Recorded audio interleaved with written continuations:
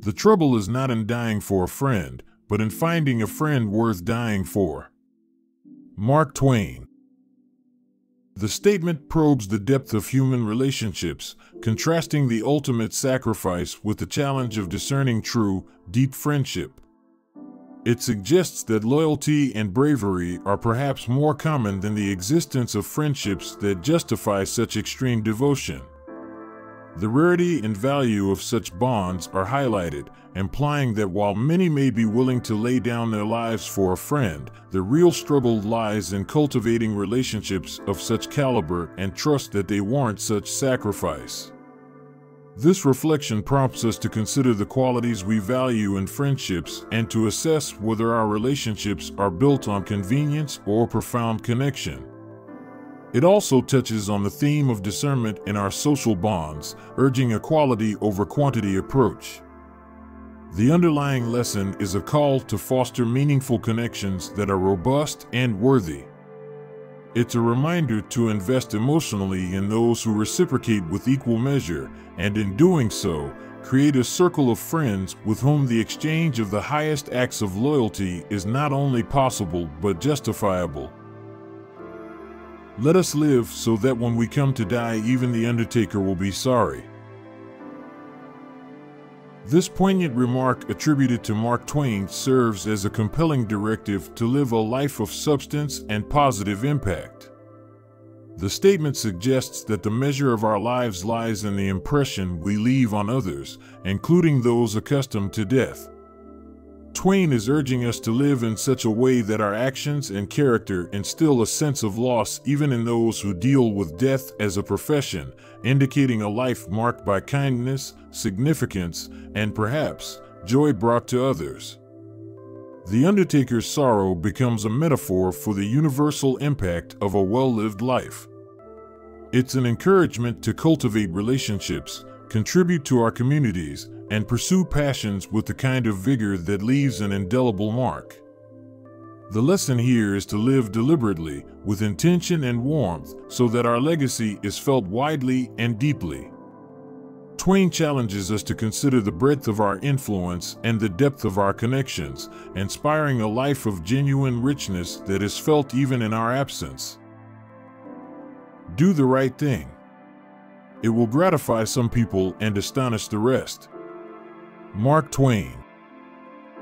This aphorism, often attributed to Mark Twain, encapsulates his witty and observant perspective on human nature and morality.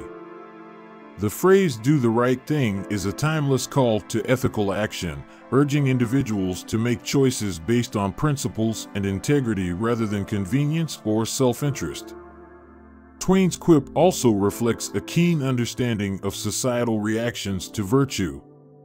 He acknowledges that while acting with integrity will please those who value righteousness, it will also surprise those who have become cynical or who expect self-serving behavior as the norm. The duality of the response, gratification and astonishment, suggests that moral actions can serve both as a reassurance of good in the world and as a challenge to the prevailing expectations of society. The underlying insight is a commentary on the rareness of moral courage and the power of ethical conduct to influence others. It implies that by choosing to do what is right, we not only affirm our own character but also have the potential to inspire and shape the social conscience. The lesson is that while doing the right thing may not always be easy or popular, it has the unique capacity to resonate with and impact others in profound ways. Honesty is the best policy when there is money in it. Mark Twain. This quip by Twain is a satirical take on the adage "honesty is the best policy," suggesting that honesty is often contingent upon its profitability.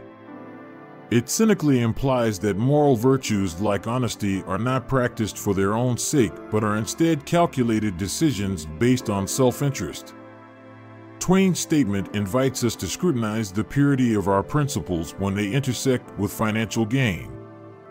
The lesson here is a prompt to self-reflect on our motivations for honesty. Is it a core value, or does it waver in the face of monetary incentives?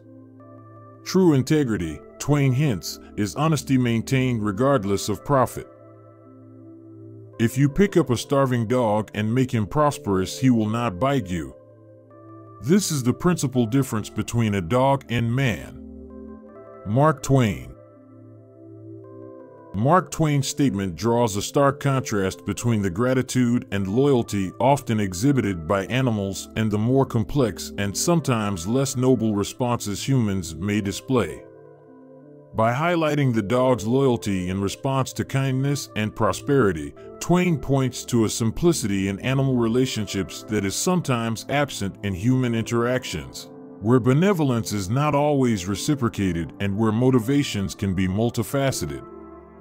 The underlying insight is a commentary on human nature and gratitude. Twain suggests that humans, unlike dogs, may forget past kindnesses when they find themselves in improved circumstances. The lesson here is twofold: to appreciate the unassuming loyalty of animals and to reflect on the human capacity for gratitude and the factors that influence our responses to generosity. It's a call to strive for a purity of response to kindness that aligns more closely with the uncomplicated fidelity of the dog in the proverb. If you don't read the newspaper, you're uninformed. If you read the newspaper, you're misinformed. Mark Twain. This statement, attributed to Mark Twain, encapsulates a critical view of the media landscape that remains relevant today. It highlights the dilemma faced by individuals seeking information, the risk of ignorance from avoiding news altogether versus the potential of being misled by inaccuracies or biases present within the news itself. Twain's remark points to the challenges of media literacy and the importance of critical thinking when consuming news. It's a cautionary note about the quality and objectivity of reporting, implying that news sources can sometimes distort reality either through omission, commission, or presentation. The insight here urges us to question the information we receive and to seek a broad range of sources to form a well-rounded view of world events. It's a reminder of the responsibility that comes with staying informed, encouraging skepticism and engagement in a complex media environment. The lesson is not to retreat from being informed, but to be discerning in our consumption of news, recognizing that informed citizenship requires effort beyond just reading the newspaper. Good friends, good books, and a sleepy conscience. This is the ideal life. Mark Twain. Mark Twain's portrayal of the ideal life with this quote is a blend of simplicity and depth. He suggests that the essence of a fulfilling existence lies in the joy of companionship, good friends, the enrichment of the mind, good books, and inner peace, a sleepy conscience. Good friends epitomize the social connection and support essential to human happiness. Good books represent the pursuit of knowledge, the pleasure of escapism, and the growth that comes from intellectual engagement. A sleepy conscience, perhaps the most intriguing element, implies a state of being without internal conflict, guilt, or moral unease, suggesting a life lived in such a manner that it permits restful contentment. Twain's vision of an ideal life encourages us to seek balance, nurture relationships, engage with culture and learning, and maintain ethical integrity. While the phrase sleepy conscience could be interpreted as advocating for a lack of moral engagement, it is more likely Twain is advocating for living in a way that leaves us untroubled by our choices, thus allowing our conscience to sleep peacefully. The takeaway is a life of harmony, continuous learning, and moral satisfaction. Age is an issue of mind over matter. If you don't mind, it doesn't matter for Mark Twain. This classic witticism from Mark Twain offers a lighthearted yet insightful take on aging and the power of perspective. Twain suggests that the significance we place on age is largely psychological. Our personal outlook can greatly influence how we experience the process of aging. In essence, Twain is highlighting the subjectivity of age. If one maintains a youthful spirit and does not fixate on the number of years lived, then the physical and societal implications typically associated with age can have less impact on one's quality of life. It's an encouragement to focus on mental and emotional vitality rather than succumbing to the limitations often imposed by societal norms surrounding age. The deeper message is that age should not be an insurmountable barrier to ambitions, happiness, or self-perception. The quote is an invitation to embrace a mindset that defies age-related stereotypes and to live in a manner that reflects our inner self, not our chronological age. The lesson is that while we cannot alter the passage of time, we can change our reaction to it, thus controlling its relevance to our lives. Both marriage and death ought to be welcome. The one promises happiness, doubtless the other assures it. Mark Twain. Mark Twain's quote humorously contrasts two significant life events, marriage and death, with a satirical edge. On marriage, he implies that it carries the expectation of happiness, a promise that countless people enter into with hope and enthusiasm. However, by adding doubtless, Twain injects a subtle note of skepticism, coyly hinting at the potential disappointments or complexities that married life can entail, despite its joyful commencement. Turning to death, Twain employs macabre humor to assert that death, unlike marriage, offers a guarantee. The assurance he speaks of is not one of joy but of finality and the cessation of life's trials and tribulations. In this ultimate stillness, there is a darkly comedic suggestion that one finds the certainty that eludes us in the myriad experiences of life, including the institution of marriage. Through this juxtaposition, Twain invites contemplation on the nature of happiness and the human inclination to seek it out, whether through the bonds we form with others or in the solitude of our own mortality. The quote reflects a deeper commentary on the human condition, our perennial search for contentment, and the ironic twists that life, and ultimately death, present. It serves as a reminder of the unpredictable journey of life, the aspirations we hold for bliss, and the inevitability that awaits us all, with an encouragement to maintain a sense of humor about the grandeur and the absurdity of our existence. Clothes make the man. Naked people have little or no influence on society. Mark Twain. Mark Twain's famous statement, "Clothes make the man.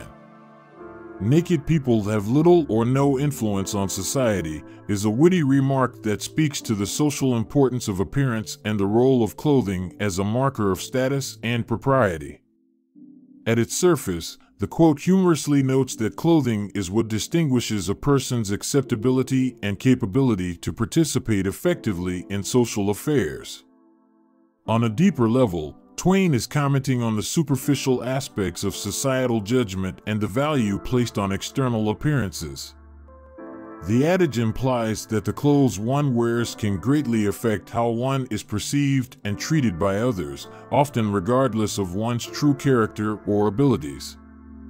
The statement offers a satirical look at the superficiality with which society often operates, emphasizing the power of attire to confer respectability and influence. Twain's observation encourages us to consider the extent to which outward appearances shape our interactions and opportunities within society, highlighting a preference for form over substance that has long been the subject of social critique. It serves as a reminder to be wary of valuing appearances too highly and to recognize the potential disparity between how a person is seen and who they truly are. It's not the size of the dog in the fight, it's the size of the fight in the dog. Mark Twain. This well-known aphorism, though commonly attributed to Mark Twain, is actually most closely linked to President Dwight D. Eisenhower, and it represents a timeless principle about courage and perseverance. The essence of the saying is that success and tenacity are not determined by one's physical attributes or apparent strength, but rather by the spirit and determination within.